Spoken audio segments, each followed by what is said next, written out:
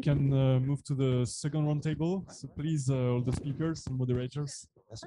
Thank you. Hi, everyone, and thank you so much for being here today. We are now moving to the second roundtable, which is about NFT and the metaverse. My name is Nancy. I am a core member here at Blockchain HEC and also a free series student at HEC doing mastering management. And today here with my co-moderator Maxine, we're gonna go start with the roundtable. Today, we're very honored to have 4 experts on the topic to talk about the fascinating topic of decentralization and how enterprises leverage these new trends.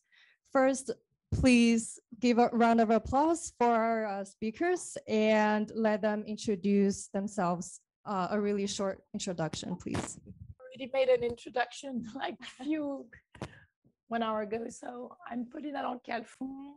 I'm a partner and I run the Web3 crypto space for PWC France and Maghreb. Hey everyone, I'm Pierre. I'm one of the co-founders of Exclusible. So we're a Web3 and metaverse platform. We started as a distributor of NFT collections made in partnership with luxury brands.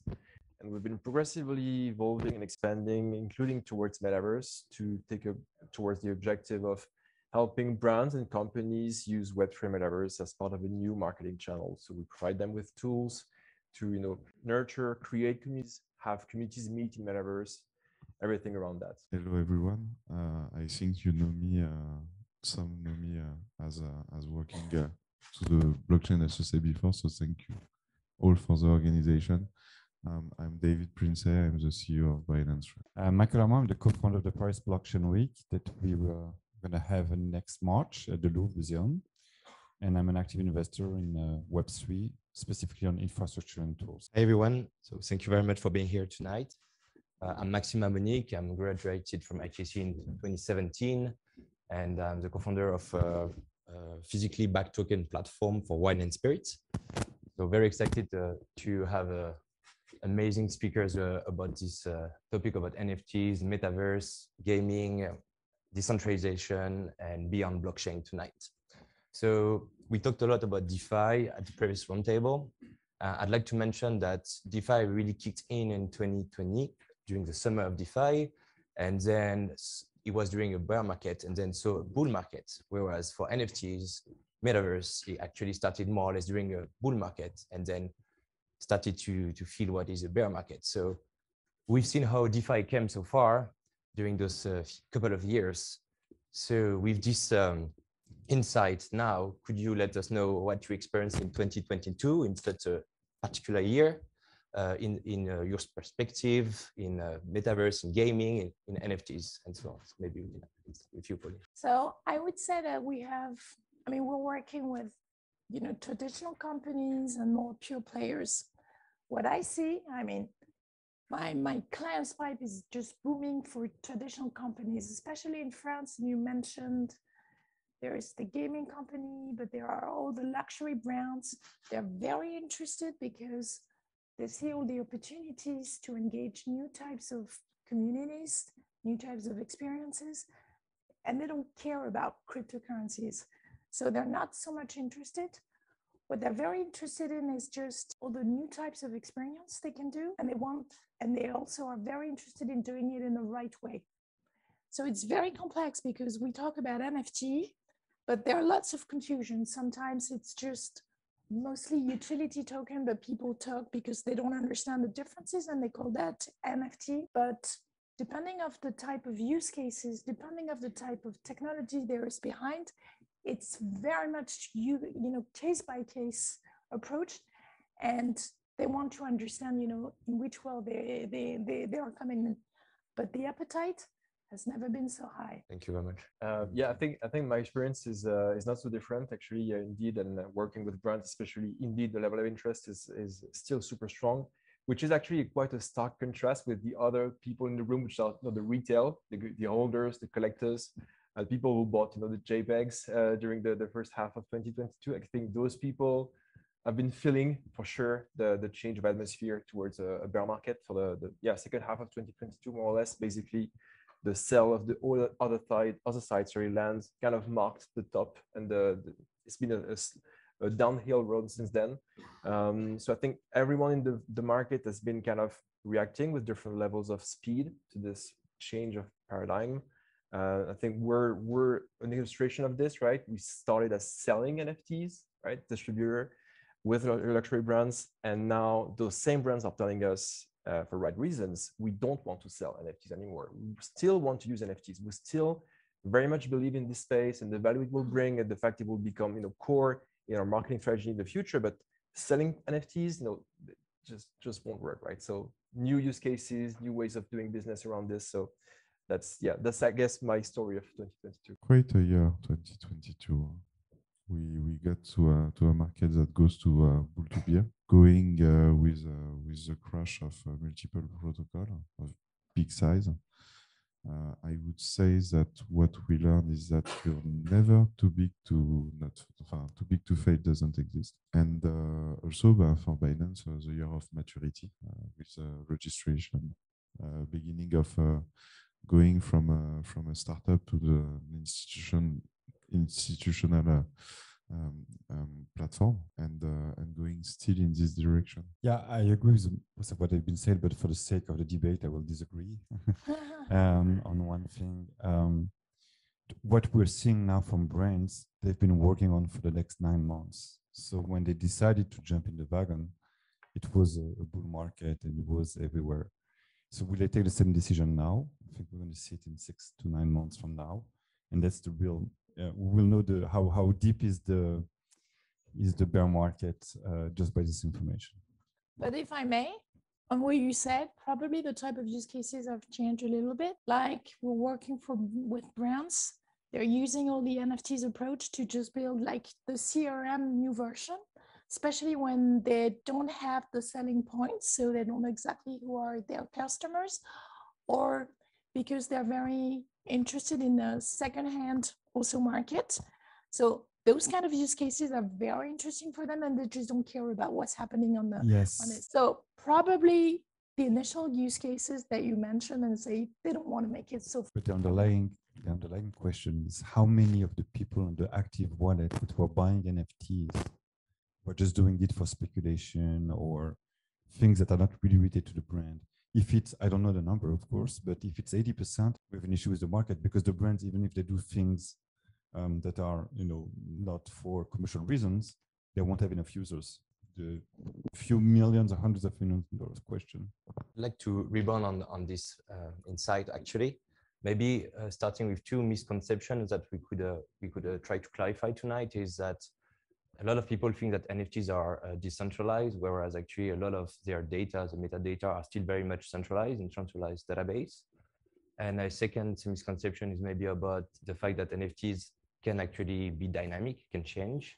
That's why sometime on a marketplace, you have this refresh button to refresh your metadata. So with this in mind, what's your opinion with the usage of the NFTs by brands regarding decentralizations? Does it really matter to generate value at this stage from the brand, for institutions, and still PFP projects? Happy to start with this one. So I think this precisely on this question, I read something very interesting on Twitter this morning about the fact that some collections of NFTs, having been distributed on FTX's own NFT marketplace, had their metadata and assets stored on AWS kind of centralized database. So right now, when you want to look those metadata, what you find is like legal notice about the fact that the company is is bankrupt, which wouldn't happen if you had used like IPFS or Arweave or any other kind of decentralized storage system. So of course, Arweave is not blockchain itself, but still a good kind of illustration of, let's say, dangers of centralization and best practices you should follow as a project to use those decentralized storage infrastructure.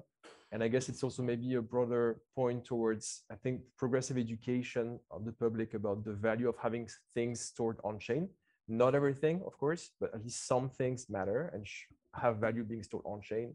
Right now, it's maybe kind of a niche interest, but I think it will broaden people liking some NFT collections because they know everything sits on chain. Like, the CryptoPunks, Autoglyph, like some collections, everything is completely on chain. And I think it will gain value in awareness over time. My opinion, I'm not up for a lot of decentralization on the marketplace. For me, the main problem of NFT right now is the marketplace and the dynamism of the marketplace. So that's where I would see the most evolution or the most solution, where the solution is in a way. For me, we're going to go from one generation NFT to another in terms of usage, in terms of what it is, what we can expect, etc.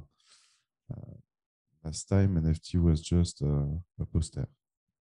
Then it became a way for creators to diversify their revenue, a way for fans to become to the same community. Normally, we're going to have a next generation of NFT in the next iteration, something very different.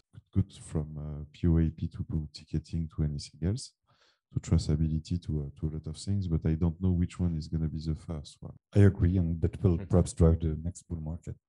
Switch gears a little bit. We're going to talk about brands in Web3. So the question is, what are the key things of Web3 brand managers should consider for their business?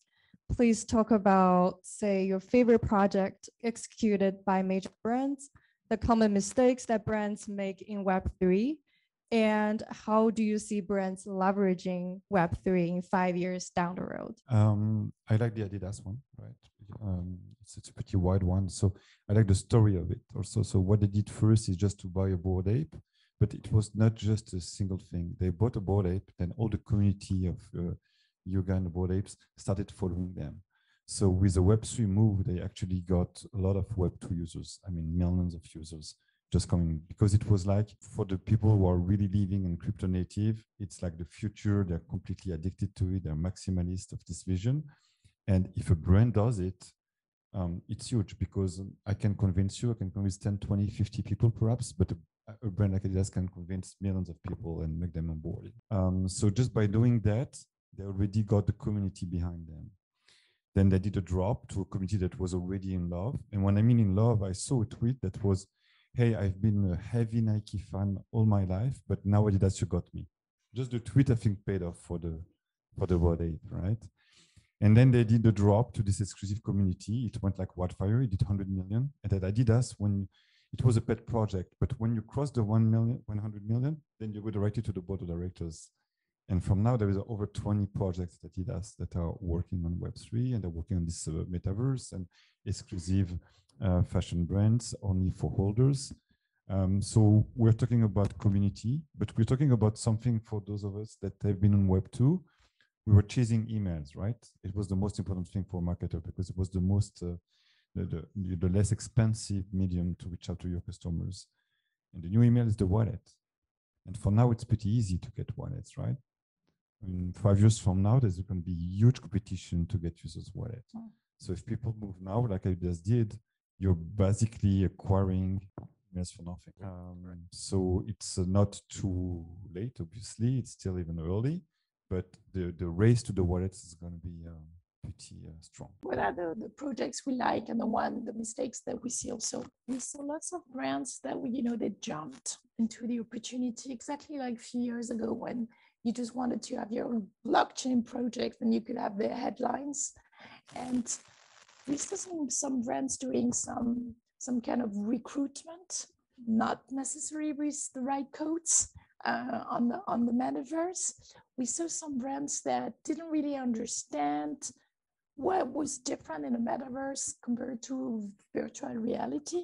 So I think the good projects are the one where you try to have something different. And I'm thinking, we all think about the brands in luxury retail, but there is this bank in South Africa. They wanted to renew completely the type of discussions they had with the young generation. Who is the provider of financial services advice for the young professionals? TikTok. Do you know the level of accuracy of the advice that are provided by TikTok? Very low, very low. So what's very interesting is that they wanted to reach out to this new type of community, trying to test things in a very humble way. And I think the good thing is when you test on very humble way, trying to provide some advices, some with the gaming codes that I think are the good experiences. My perspective on this, so I love also what Alias has been doing. I think there are a few that really nailed it. I really like what Tiffany has done. So for those who aren't familiar, they targeted a specific community, which is the CryptoPunks. So kind of historic collection, making available to certain holders of the CryptoPunks a limited edition pendant by Tiffany, replicating how your CryptoPunk looks like. So it's like, as a holder, I know I have something exclusive, so there's value. You give me an item that's unique, again, value. You give me an item that's unique, exclusive, and that reflects a CryptoPunk that I own, and being it a very expensive profile picture, there's a high chance I show it on Twitter, on Discord. So it's now become kind of part of my identity, right? So you can bet there's a high level of conversion if you speak directly to my true self expressed through a PFP. I think everything that kind of ticks the boxes, and it's sold out pretty rapidly at a very insanely high price despite the bear market. So for me, it ticks all the boxes, and maybe good experiences without naming names. I think brands that take it as an opportunity to make a quick buck without a strong commitment to the space, that don't want to really build a community. Basically, I think community is the key word here. If you want to make a sale, it's going to be hard in this market. If you want to genuinely bring something to the space, create a community, build it over time, maybe not monetize it right away, but actually kind of bring value, and then you will get something in return maybe down the line. That's why I actually like free mints done by brands the right way. So yeah, that's my perspective on it. Maybe to rebound on this again, maybe Michael, with Paris Blockchain Week, we talked about how to educate and to welcome those brands. And I know you've been also attending Art Basel fairs where Tezos has been actually organizing a lot of talks, and NFTs got introduced little by little during the fair in Hong Kong, then in Paris recently, and in Miami. So how do you actually onboard them? How do you actually make sure that the Web3 world accept them in the fair? How does it take? Like, maybe we can talk about also on Exclusible. How does it actually take? Yeah, it's interesting. So in Miami, you have the conjunction in 2 weeks. I had a very schizophrenic week. Actually, the first start of the week was going to the conferences, and actually there were very few people, very few sponsors, very few speakers. They were very sad if you compare to last year, because basically the crisis came in. Then I went to the experiences made by brands, and it was totally different ball game. Right? So there was 2 blocks in Miami downtown that were locked with perhaps 15 galleries, and a lot of brands have taken over the gallery and just displaying art, right, and pitching their concept, their brand, and their innovation centers, usually our labs. So they were motivated. How do you onboard is actually by, I think there is too much tension. It's like the crypto native guy, I say, oh, you're a Web 1, Web 2, TradFi, don't talk to me. You're centralized, don't talk to me.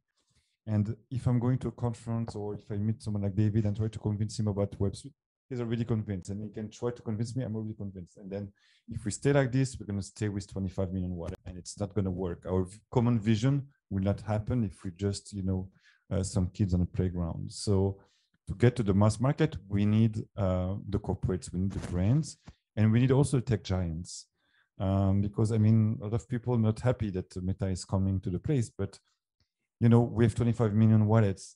They will do like this with their NFT project that will have 400 million wallets, or perhaps 2 billion one day. And perhaps, okay, it's centralized, but once people will have tried the wallet, will have bought an NFT with Meta, they will be able to buy it on decentralized. So I think we need to reconcile. So it's what we try to do, and it's very strong. NFTs are dead. So I'm buying NFTs still. I'm very heavy on it. I'm investing in the NFT technologies, but it's dead because the world doesn't represent the experience that we are living. And what we're building is a new web. It's not new NFTs, right? So at the conference, we used to call it Paris NFT Day, and now we've just rebranded this week to Web3 experience, because it needs to englobe more than it's just a non-fungible token, right? It's more than that. It's decentralization. It's making it more fair for the consumer in terms of the consumer versus the company relationship. It's all about DAOs, DeFi, and not just a single PFP concept. So if working hand in hand with the corporates, with the brands, we explain the tools, then we'll have the mass market following us. Let's go back to regulation. A key aspect of Web3 is the changing power dynamics, and it's a shift of power to the users, and that really allows users to control the data. So I'd like to ask Pauline, what are the existing technologies that give users control, and what are some future developments in the space? So that comes back to the discussion around centralization and decentralization. Actually, there are different type of technology tools that exist and that are not, by the way, specific to Web3. I'm thinking obviously about encryption, about anonymization, pseudonymization that we have more, by the way, on the blockchain, all the preserving the privacy preserving data mining, all the access control, all the privacy enhanced brothers. So there's lots of actually tools that are already in place. And when it comes to Web3, this is where we have all the specific technologies that give us really the control of our data in the Web3 space. These are the app, all the decentralized identity, which is possible, the self-sovereignty identity. I'm thinking also about, obviously, and we talked a lot about it, but DeFi, decentralized data market. And what we are saying is that it goes at different paces on those different tools and technologies. But first of all, there is no, and we have some lawyers that are here. It is possible to have data privacy by design. It's just that it has to be done by design, first thing. And we see some initiatives that are very interesting. I'm thinking of what's happening within South Korea around identity to enable the users to really have access to their identity. So there are many different types of tools, approaches that exist. And the thing is just to, I think there is too much of opposition of what is possible by law, what is not possible.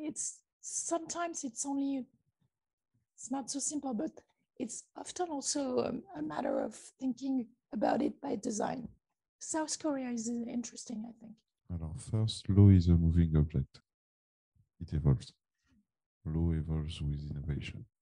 And innovation drives law and regulation. So I think it's what will be possible with law in the future is really the question. Second point, I strongly agree with you on the identity.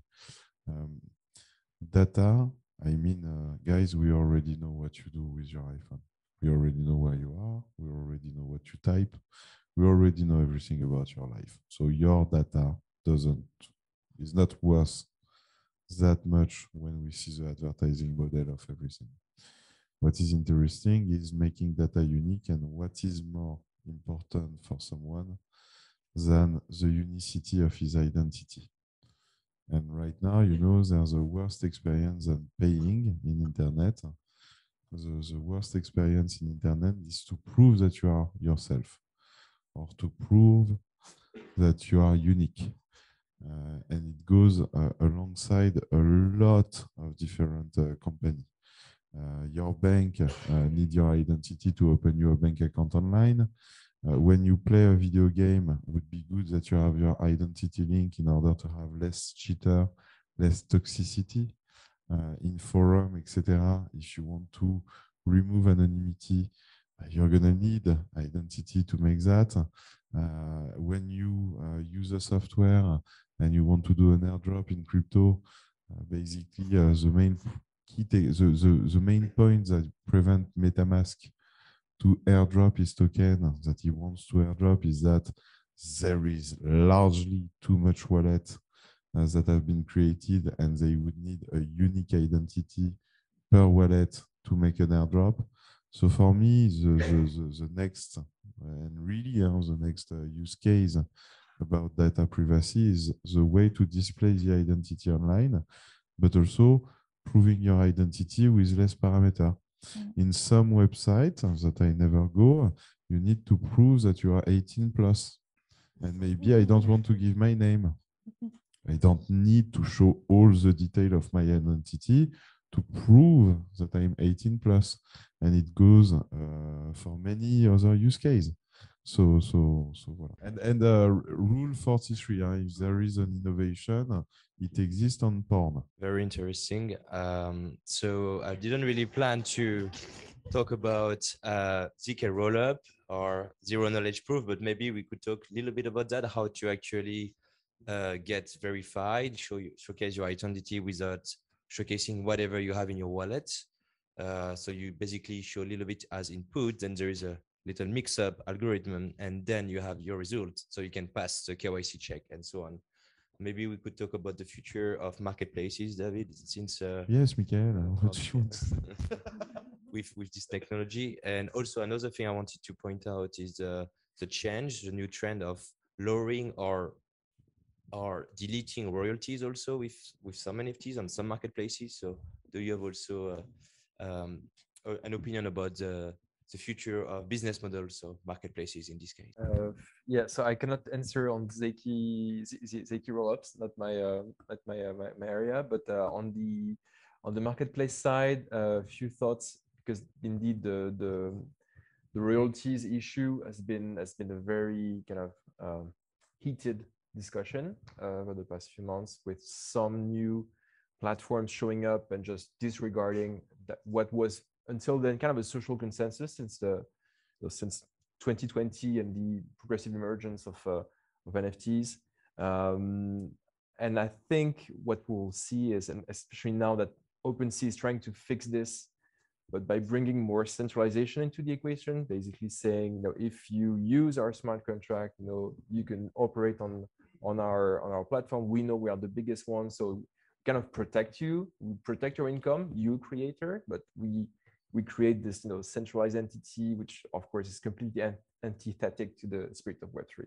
So there's like lots of people trying to figure out what to do, people being opportunistic and just saying, let's launch a platform, zero fees, zero royalties, and come traders. So I think it will always boil down to social consensus. Again, if you look at what's happening among communities, especially on the art side, art collectors, art blogs, that kind of communities, those are people that strongly respect the work of the creators and the artists, and they will, very often completely refuse to use a platform that doesn't respect royalties. So I think we'll see new, smaller marketplaces maybe existing to cater to the specific needs of this community.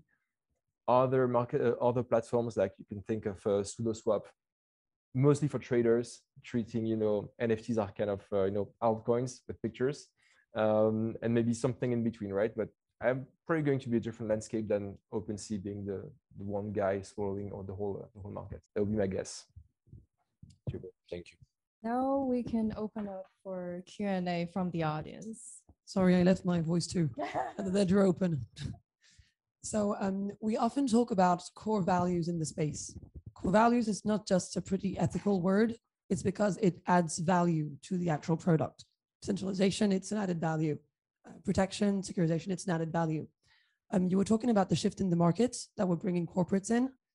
How, in your day-to-day professional lives, do you put good practices to make them understand what they are? Maybe it's better for my voice. I think David, when he started just to explain what is the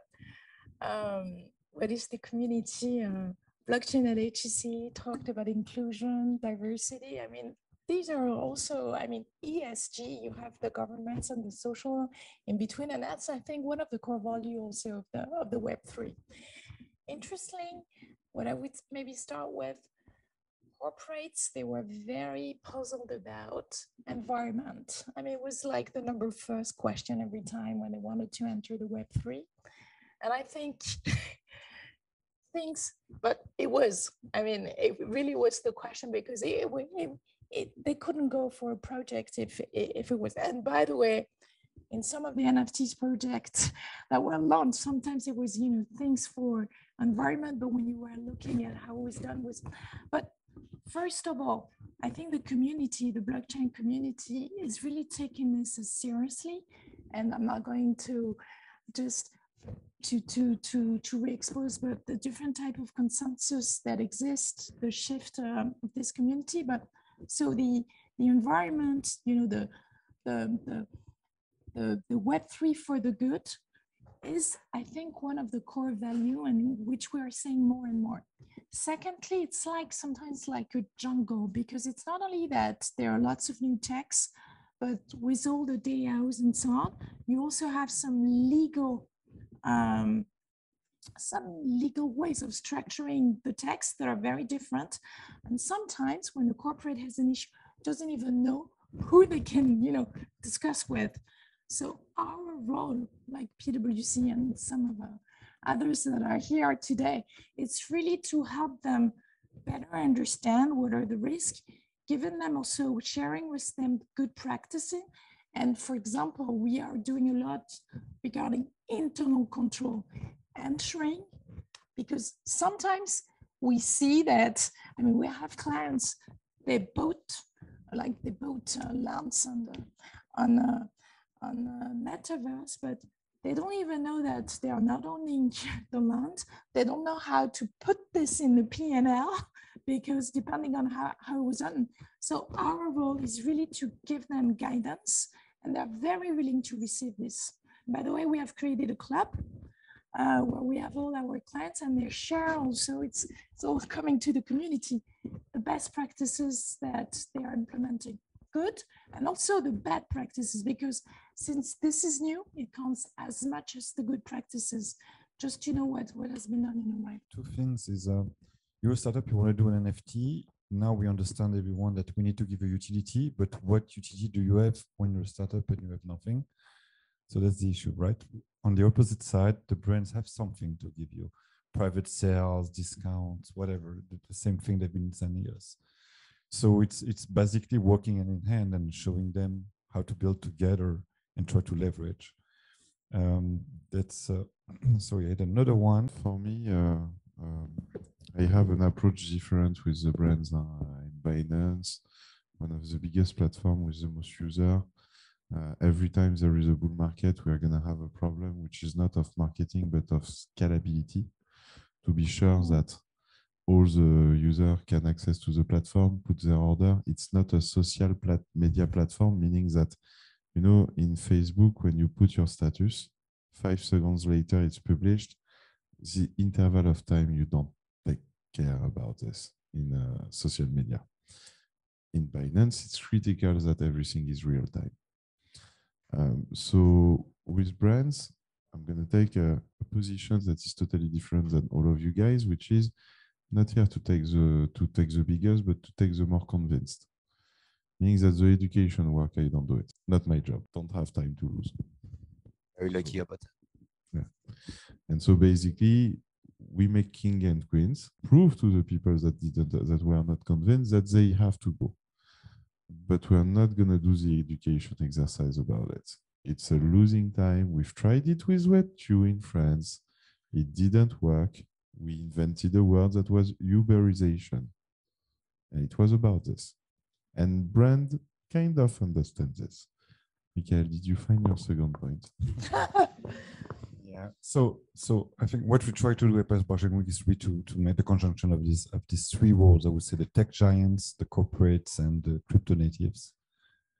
And no, really, when you think about it, if we can give the message as a community to the brands that it needs to be more fair. There's no reason I'm buying a t-shirt at $30, which costs perhaps 30 cents, just because there is, I hope nobody's here from the swoosh, but because there's a swoosh on it, and I advertise for them, right? I pay something 10 times the price, and I make the advertisement, and what do I get? Just a t-shirt. It needs to be more fair. I should get a fair compensation for the value I'm bringing to the table to the brand. And if everyone is expecting that from brands, or the first ones who will do that, the other ones will have to follow. It's like everybody's doing coupons, you don't know coupons, you're there. So I think the giving back and to involve the consumer and give him the fair share of its contribution is going to make what will be the change in the shift for brands. Maybe also another, just to add, so, I mentioned we have a club, okay, with our clients, and some of our clients are here. We're launching with an NGO. We're launching an initiative to think of concrete solution on how Web3 can be a lever to achieve, the 17 sustainable development objectives, les ODD. And I think this is kind of interesting also, just to have this work on trying to really think of what should we change and what is the opportunities that Web3 represents to achieve those objectives that we all know by heart, but we're not very, it's not very concrete. So it just shows you that there really are initiatives that are putting the core, the values in the center of the Web3. Indeed. The power of a cocktail. Of HEC, blockchain at HEC. Thank you. That would be a quick one. Have you ever thought, or probably have you come across in your practice, decentralized justice? So have you probably thought about using like decentralized courts that sit in Web3 for your matters? It'd be a nightmare for you to hear me tonight. This is one of the themes, because justice is in the 17 objectifs durable, the development durable. So this is one of the themes that we are going to. So we're only at the beginning. So to be really honest, but by the way, any one of you who is really welcome to work with us and with all the clients that we aggregate with this initiatives, and that's one of the theme, one of the core team. So I haven't seen it happen, but I've heard it being inscribed in like kind of terms and conditions in the metadata. Like if you have like some kind of litigation, in some cases, for some projects, there are certain conditions, it can be resolved through Kleros, so the decentralized not justice. I don't know what to call it exactly, but so I don't know if there's been a case happening, but I know that somewhere someone is trying to kind of put this in practice. Not in justice right now, because the legal framework, I think, is not ready yet. Legal is moving, but this is very, very soon, and this is very, very national. Meaning that when you go to blockchain, the first problems that you want to solve is a problem that you can solve globally. Problem of decentralized justice is that justice is unique per country. It's like IP, it's like logistics, it's like many objects that basically on the ROI, I mean, you're gonna do something, but you're never gonna break even after. The cost to move one legal system, then one another, and then one another. Be brave. I hope you're not a startup if you go there, but maybe it's gonna work. Like you can create a technological justice, but then it's not gonna be a justice that's gonna apply in any jurisdiction. So that's where I have this little bit of a problem. The more closer that I experienced, and I don't have all the knowledge of the world, so maybe I'm ignorant on this, was on insurance, like a system of insurance on blockchain, where there is people that put money to covered, people that get insurance, some decision needed to be taken, some projects that wanted to be insured, and then in order to be insured, they needed to pass a committee of evaluation inside. And it was, I would say, the more orchestral way to do an administrative task that was not organized by the law. And when you try to organize by the law, then you have a problem of scale, which I find very very bad. Thank you. Don't worry, I will make it really quick. I'm disappointed because I used the ChatGPT to create my speech, but we won't have time. It's already late. I would like to thank all our speakers today to have done all this presentation really interesting. Thanks all of you to be there, and it's really great to feel this energy and this growing community. And I hope we'll have more event like this next year. Thanks, David, for the organization. It was really great. And now it's time to drink a little bit, and let's go to cocktail and network. Thank you, everyone.